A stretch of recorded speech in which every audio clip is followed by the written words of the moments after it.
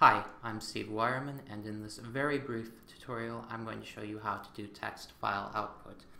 I've already got our program all set up. You'll notice that our main method has a throws file not found exception. Typically you do not want the main method to throw exceptions. I'm just doing that because this is a very simple tutorial and it's never actually going to throw that exception. So what our program is going to do is, like our other examples, we have a scanner object, and you'll recall that scanner is a wrapper for our input. So we're going to be getting input, in this case, from the console, from system.in, standard input.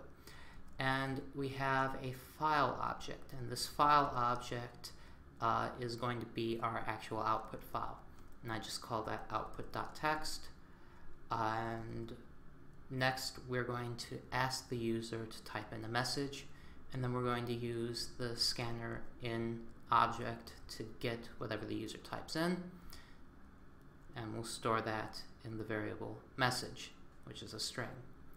We also need a print writer. This is a object or class we have not talked about yet. Print writer is going to be our output wrapper, and what this is going to do is it's going to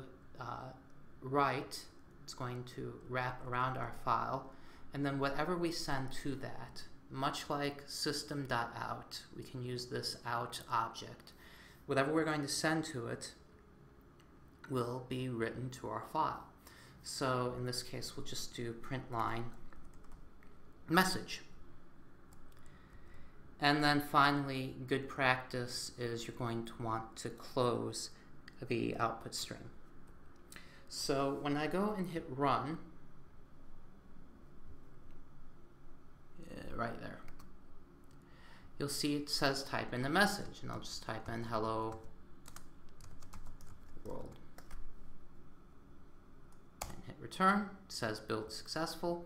And if we look at our files here, you'll see that now there is an output.txt file, and inside that is a message hello world. So that is how we do text file output.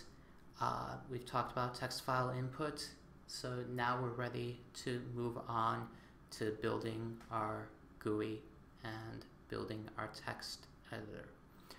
We'll show you that in the next tutorial.